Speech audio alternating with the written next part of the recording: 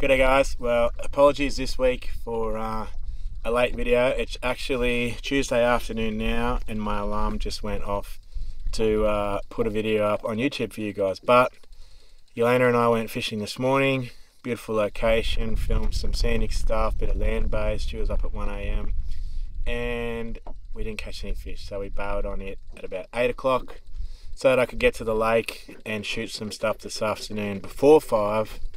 But unfortunately I had a heap of boat things that were outstanding I didn't realise that I still had to do, and we're on the water now at 5:15, so this video is going up on a Wednesday for you guys, so apologies.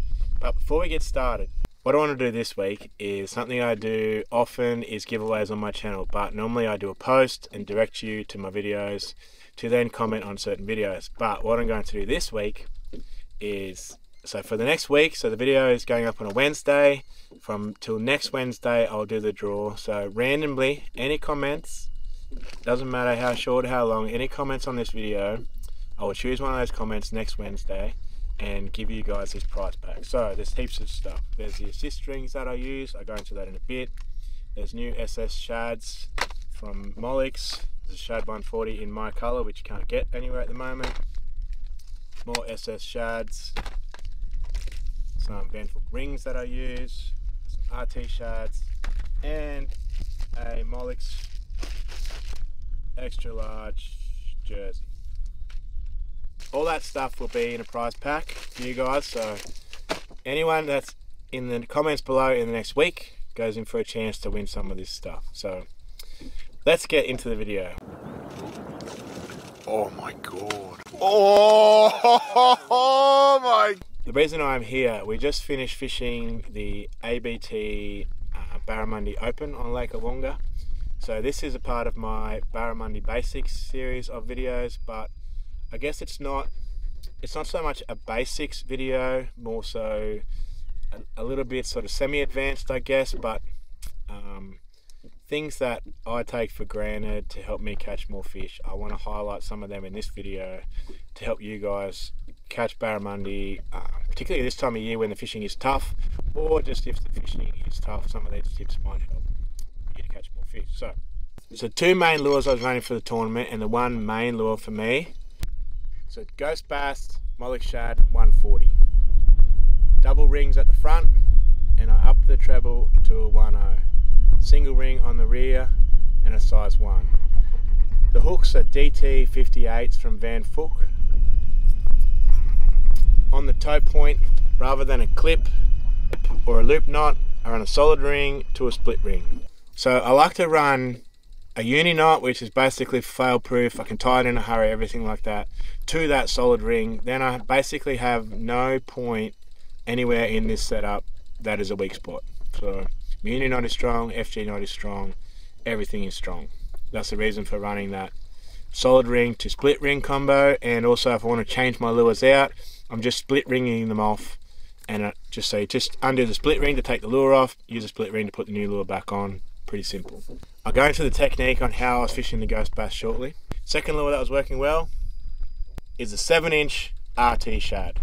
So that's rigged on a 1/2 ounce TT 80, and I've set it up with a split ring, swivel, split ring, and then I've got like a little keeper that pushes back into the body of the plastic, and the treble sits a little bit further back. I found that when I was running straight off there with a 1.0, every now and then that treble was sitting over the head of the plastic, and if you had a bite when in that scenario, you obviously wouldn't catch the fish, or you risk just like pinning the fish and dropping it. So I didn't want that to happen, hence adding the swivel and 2 split rings, pushing that treble back to there, and it doesn't hang, it doesn't foul up.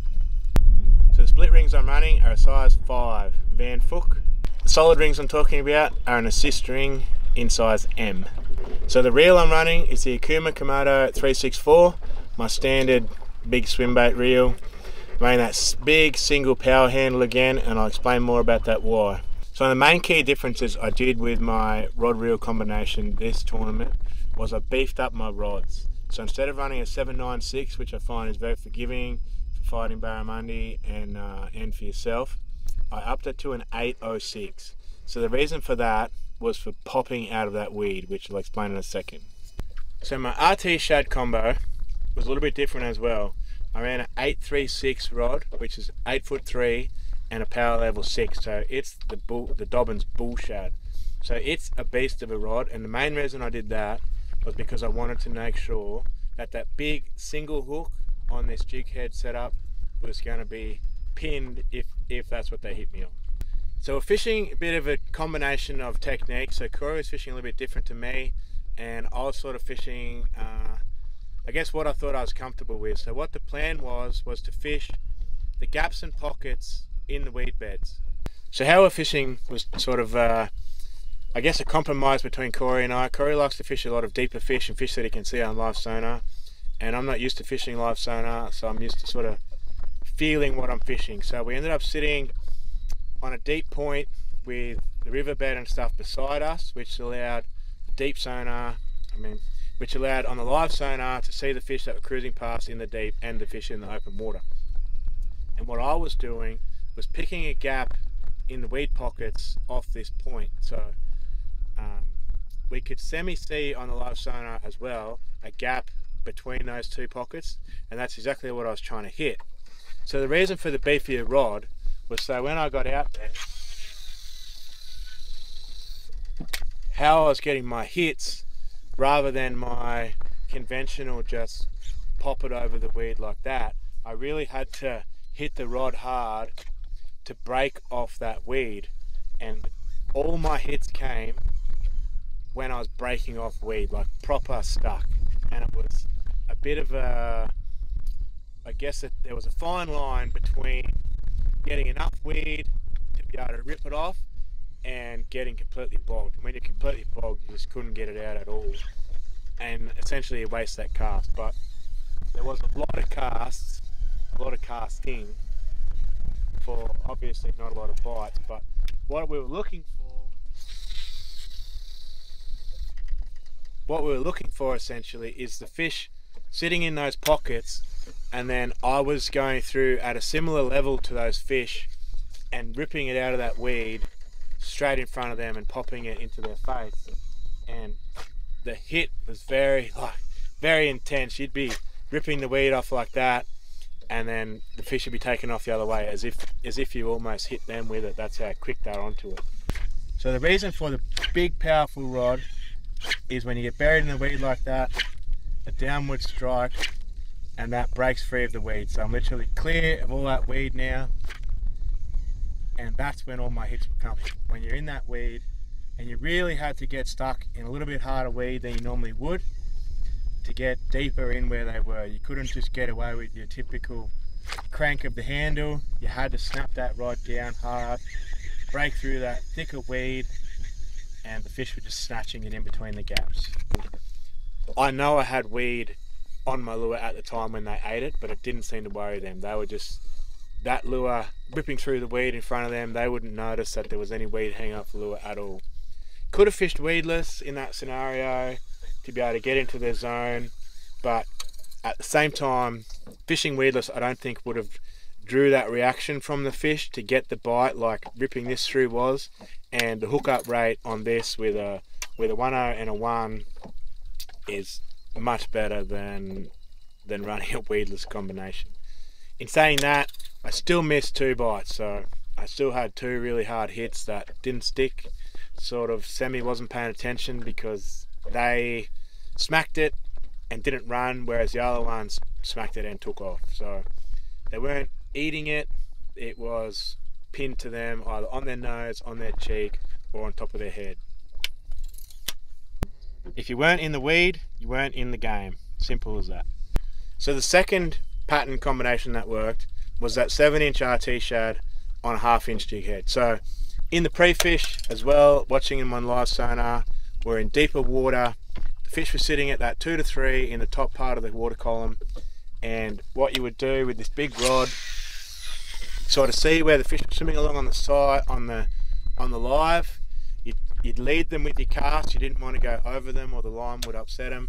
Lead them with your cast, and then it's a pretty quick pace back past those active fish. And they would, on this RT Shad, almost all of them would turn and look, but obviously not all commit. In the pre-fish, we didn't have to fish that much. You'd pull up on a set of fish, you'd find one, cast this out, bang one, and then we would move, because there's no point stinging fish. But once the boat pressure and everything got on and whatever else changed, they got a bit fussy, but it still did work. And the reason for the big rod was make sure, even if it was at a short distance, that I didn't have to do much to set a hook, because this is a bulldog of a rod. It's 8'3" and power level 6, and it doesn't take much to set the hook. Also, I left big power handles on both my reels, even though I wanted a bit more pace. I normally use the big single to slow me down, but I didn't want to slip off. And when I'm hitting that weed hard with my other technique, same deal. If a fish hit me, I didn't want to slip off that big power handle. And when you're popping out a weed, you can literally lock that behind your hand and it's not coming off. You're not going to slip, you're not going to get buried in the weed, and you're not going to miss that fish. So braid and leader for the combo was the standard what I run all the time, 50 pound Sunline and 60 pound of the FC100. I've only been chewed off once ever with that FC100 in the 60, and it was a big fish, and I was going a little bit heavy handed, but I find I can get away with 60 fine, rips through the weed a lot better, and that 50 pound Sunline braid is very I guess rough on the outer edges, and it will cut through that weed pretty good too, rather than a soft sort of supple line or a thicker line too, which won't cut that weed when that fish tries to bury you. One last little tip that we did, whether it made any difference or not, was that I dipped the tails on the ghost bass, just because the fishing was relatively tough, so you do anything at the time to try and catch more fish. So that's about it for the tournament update. We finished second, very tough event. The last session we jumped a fish off and I missed one bite, and I'm sure nearly everyone in the top 10, even probably lower guys than that, have some sort of story of missed fish, missed opportunities, fish that jumped off, all that. So we can't complain about that. Very happy with second from such a tough event, and the quality of fishing here is incredible. Those fish do not give up. We had some amazing fights. Corey was down on one side of the boat with the fish jumping on the other side of the boat, and very hectic but very fun. So thanks as always for tuning in. Don't forget, if you want to get into this giveaway with all this stuff that I use in this tournament and the apparel, then drop a comment below and I'll draw that on next Wednesday. But appreciate you all tuning in. Sorry this video is a day late. Won't happen again. I'll see you all in the next one.